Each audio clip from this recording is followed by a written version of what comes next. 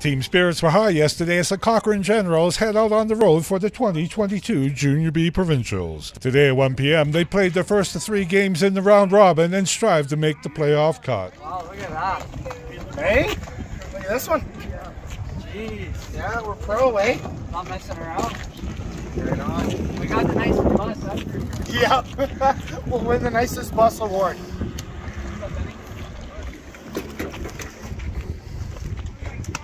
All right, so somebody move the line. Oh, there it is. Head coach Curtis Jones says the team is in good spirits and ready to leave it all on the ice. Not a lot of times where they've stayed in 4 days or 5 days all together in a hotel, and you know, it's a team thing. We got 2 moms that are actually going to be making all our food instead of eating out, and they've done a fabulous job there. Rick and our board members are planning it all out, so it's going to be a very exciting trip for everybody. Are you going for it? Go for it! You bringing it home?